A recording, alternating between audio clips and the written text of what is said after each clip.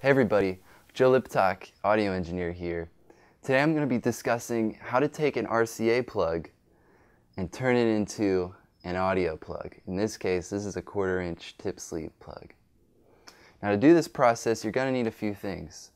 You're going to need a soldering iron, your 2 plugs that you want to use. You're also going to need cable.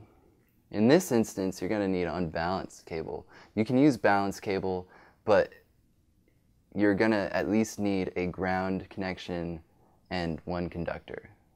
So, let's get started.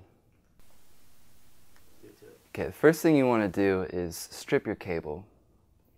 This will show the cable's insides, like cable insulation, your conductors, the ground connection. Next thing you want to do is twist the ground phrase so that they make 1 solid ground wire. Next, cut the cable insulation off. And then you're going to want to strip the conductor wire so that there's about 1/8 inch of copper showing. Okay, next you want to tin the ground and conductor wire. Now what this means is you're going to want to heat up the wire enough so that you can melt solder onto it and will basically make it look like it's tin. This will help it make a solid connection to the plugs that you're going to solder it to. Next thing you want to do is unscrew the plug's housing and slide the housings onto the cable. Place the wires into the plugs in their correct orientation.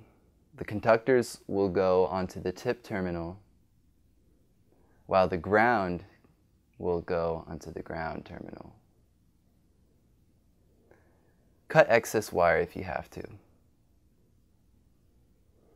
Once you have that ready, you're ready to solder the cable. Go ahead and solder the cable.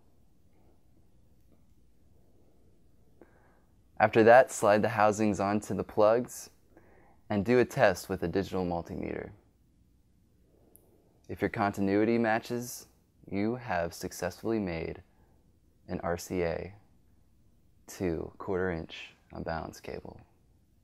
Congratulations. So that's just one example. In this case, again, I've used the 1/4 inch unbalanced plug, but you can use another unbalanced plug, for example, an unbalanced 3.5 millimeter plug. Anyway, my name's Joe Liptock. I hope you enjoyed this video. Have a great day, guys.